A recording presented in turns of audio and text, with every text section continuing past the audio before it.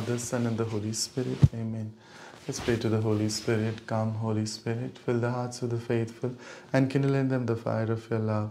Send forth your Spirit, and they shall be created, and you shall renew the face of the earth. Let us pray, O God, who did these hearts of the faithful by the light of the Holy Spirit. Grant us by the gift of the same Spirit, we may be always be truly wise and ever rejoice in His consolation. Through the same Christ our Lord. Amen. Queen conceived without sin, pray for us.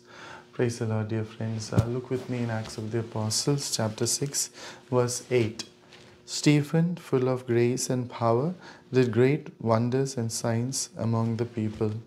When you read this word of God and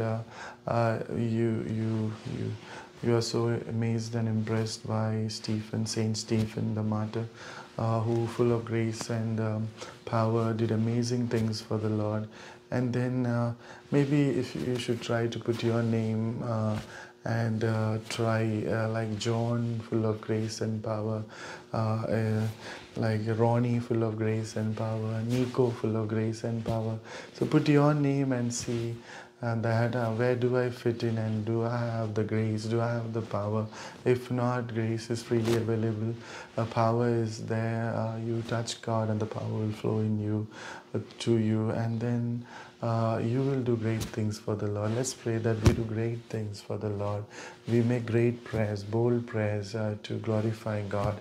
May this be your prayer, that full of grace and power, you glorify God. The Lord be with you, with your spirit.